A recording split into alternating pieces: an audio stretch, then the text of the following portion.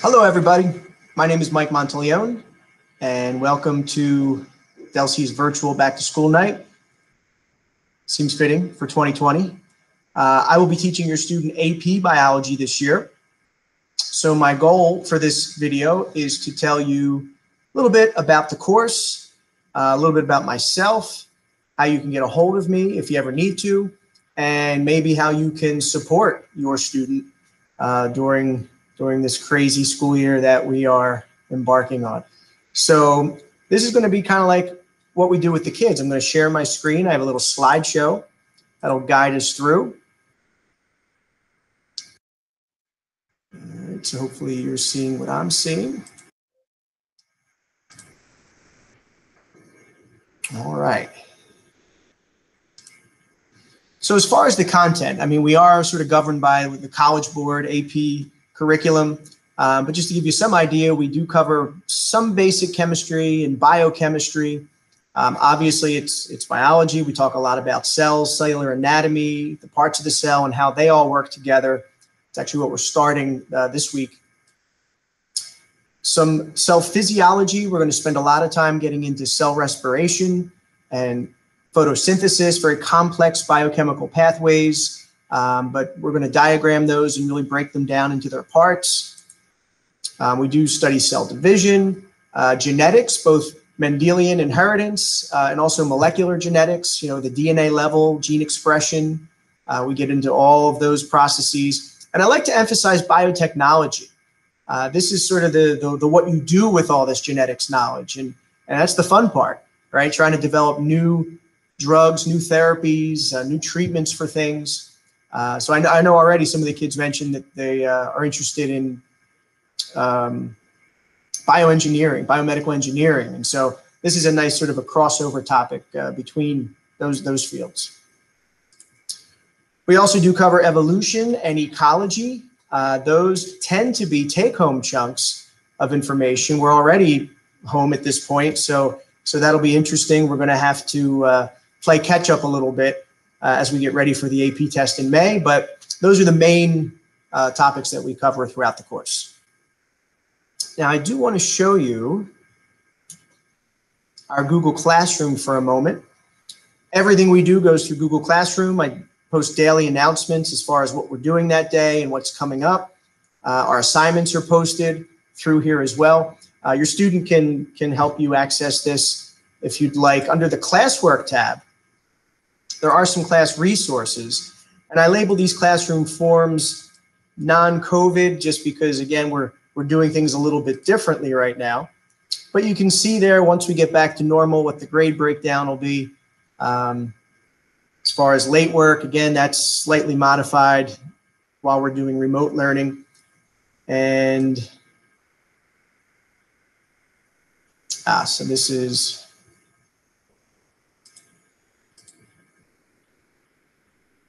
yeah, it scrunches that for some reason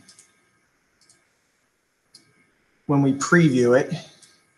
It's not like that for real. So a little bit about the AP test there, which we will talk about as we get closer, but it is here under the classwork tab. Another thing I want to point out, all our notes, our slideshows for the whole year are here in part 1 and part 2. I had to break them up into 2 chunks because there's so many. And then here's something new this year, this You Can Book Me link. So currently, while we're remote teaching, from 10:45 to 11:45 every day is an enrichment hour, and the students can sign up to meet during this time one-on-one with their teachers. It's sort of like Sign Up Genius if you've ever used that for a sports team or a club for signups. And so that's every day. And then once we go hybrid schedule, the afternoons will be available, and these times will obviously be changed to reflect that window of opportunity. But there is time throughout the day. And the students can always reach out to me. Here, extra help. Always reach out if they need anything. They can email me. I check during the afternoon, the evening. So usually I'll get back to them pretty quick. Okay, so we'll go back to here. As far as me, family guy, married my high school sweetheart. I have 2 boys, both in college as of this year, a senior and a freshman. Fantastic guys. I love them to death. This is Kendall. We rescued her 9 years ago. Love of our lives. We're big into the Philly sports teams, even though they continue to break our hearts. This year is not starting out so well. And it's okay. There's always next year. When I first started teaching, actually, I had a little side business going with my college roommate, who's an artist. I am not an artist, but I do some woodworking. And if you've ever been in the Franklin Township Library, the children's room, we did all that work, created all that, and installed it when they first opened, which I think was about 19 or so years ago. This coral reef bench is there. This wood had bark on one side when I started, and my friend, the artist, did, of course, all the painting. This is a shot from the Margaret Hagan Library in Sewell on Delsea Drive. We also did work in their children's room. Lots of animals. I think you see a pattern, biology teachers. So yeah, so not just about science, this guy. Proud graduate of the University of Miami, went there for my undergraduate work. Went to college to become a marine biologist, specifically a shark biologist. I wanted to be one of the people on Shark Week sitting on the back of the boat with sharks swimming around their feet. Didn't happen, obviously, but fantastic place to study marine science, about an hour from the Upper Keys. Remain a huge fan of my university. So you might see behind me, I always have some of my alma mater swag around me. During my undergrad years, I worked in a shark immunology lab, and it was a fantastic experience. My mentor, Dr. Churchill McKinney, fantastic person. She was patient and such a great teacher, but got me interested in medicine as well as research science. So about my junior year, beginning of my junior year, I decided to pursue an MD PhD program. And I got into a few, but I wound up staying at the University of Miami. Basically, this is a 7 to 8 year program where you do the first 2 years of medical school, hop into the lab for about 4 years to get your PhD, and then come back and do years 3 and 4 of med school. Well, I did the 2 years of med school, did about 2 years of graduate work, and then made what I like to call a lifestyle change. So I'm not an MD or a PhD. I left the program. I loved what I was studying, but it was really intense, and I was a little scared, honestly, that I wouldn't have time to be the type of dad that I wanted to be. You know, I knew I wanted kids, and I knew I wanted to have a family. I wanted to coach the baseball teams and all that sort of thing. This was all encompassing. I mean, I wouldn't see my wife for days on end, and when I was home, I was a zombie. I'm sure some of you work jobs like that where you're home, but you're not really home because you're so exhausted. So I wound up leaving the program, worked for my dad for 3 years as a project manager in the business world. That didn't work. I needed to be in science, dealing with science. And so I've been teaching here at Delsea for 21 years. This is my 21st year, and I absolutely love it. I get to deal with science at a high level with the students I teach. I love the kids here. I love the school, the community. I really couldn't be happier with my decision. I do miss it. There are times, believe me, when I do think what if, but I did wind up coaching all those baseball teams and soccer teams. So I'd say it worked out pretty good. Now, about 6 years ago, I did go back to graduate school, and I got my master's degree in biology, specifically marine ecology. Again, that love of the ocean and marine life is still there. Great experience. Became friendly with a professor and actually helped develop a course in the lower Florida Keys, a field ecology course, marine field ecology course. I used some of my connections. I was very familiar with the Florida Keys, being down there for college and grad school and med school.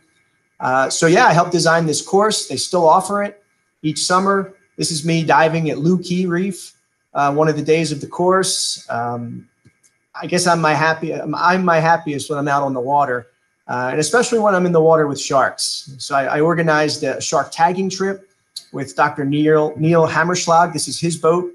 You might have seen Dr. Neil on Shark Week. This right here in the background is Austin Gallagher, who was a grad student at the time, now a big shot PhD shark scientist. He was on the trip, and we worked up about 13 sharks, 5 different species that day, including a tiger, hammerhead, and a bunch of others. So again, it's still a love of mine. And, you know, in graduate school, when I was in the immunology lab, that was my PhD specialization, microbiology and immunology. I worked a lot with cancer treatments, cellular cancer treatments, some transplantation protocols. Reason I bring all this up, I love this stuff, and I try to infuse all of my experiences into the classroom. I think it makes the science a little more real for the kids. I think they learn it better, they enjoy it more. Plus, it gives them a glimpse of where it can take you. You know, it's one thing to learn information out of a textbook all year, but to know, hey, this really does lead to exciting careers and in some cases, lucrative careers. So I really do love science. I love biology, and I hope to inspire the kids to feel the same. If you need me for any reason, this is my email address. That'll be the best way to get a hold of me. I do check afternoons, evenings. Like I said, this is my phone number here at school, an extension. If you ever do want to call, that's fine too. But email is probably your best bet. I'm excited. I mean, I know this year is crazy, but I love a challenge, and you know, I think I've developed a plan. And as any good scientist, the plan can change based on the data. So we'll see how it goes. But I feel confident that I can get these kids ready for their AP test. And regardless, just give them a solid foundation in biology. I know a lot of them are going to be life science majors in college. And so, you know, I want to give them the best biology background possible. On your end, as far as supporting them, try to keep them motivated. You know, my younger son was a senior last year. And in the spring, when we went to remote learning, man, it was hard. And especially later in the year, being a senior, you know, senioritis kicks in as it is. We're still in the honeymoon phase of senior year here, starting up, but just try to keep them motivated. Try to, you know, let them know that it's important, that it matters, that they need to be more responsible for their learning than ever, more aggressive about their learning. Reach out, ask questions, stay focused. I'll certainly try and be a cheerleader on my end. Anything you can do to help on your end would be most appreciated. All right, so that is my spiel. If you have any questions, feel free to reach out, and I thank you for listening. Have a great night.